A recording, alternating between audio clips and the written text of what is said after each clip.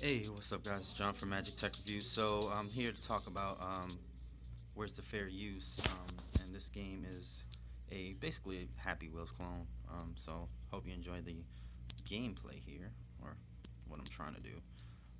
So I have a lot of videos, and obviously I do tech. So tech is mostly okay with the fair use thing, but if I wanted to do like a game review or whatever, sometimes a lot of times actually, I get copywritten for games like, I mean, Konami. Come on, that Castlevania I got a copyright on, which is ridiculous. So I just really want to see the industry change, and that's why I'm doing the "Where's the fair use" hashtag as well. And hopefully, enough YouTubers do it, we'll get these laws, old archaic laws, changed, and we'll be able to do reviews on things that we want to do. Um, we won't get struck down for dumb stuff anymore.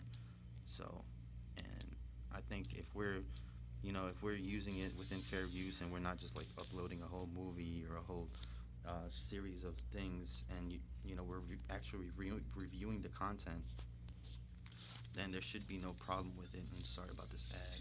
God damn it! I want to skip it. Okay, here we go. All right, sorry about that, guys. But by the way, if you do like this game, please download the game. It's called Happy Race. So let me switch off to the other one here. So, you know, I do this for background stuff. You know what I'm saying? I mean, I'll do a vlog in a second. You guys know. I never mind doing that. But I just hope you guys, the viewers and YouTubers as well. I know you guys deal with this a lot, and we shouldn't have to be stuck with certain type of games that we do, just because they're gonna strike us with fair use. Um, I know Nintendo, they want to keep their IPs, their quality of their IPs, and they don't like having their IPs out there or whatever. But and they had this like whole partnership program with them.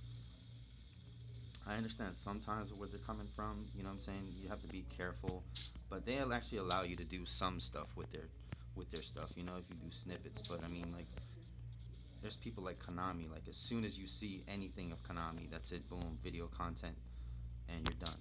You can't do anything about it, and they just claim your video. So, especially if you're doing this full time, it really sucks. I'm not doing it full time yet, but I do plan on doing it in the future.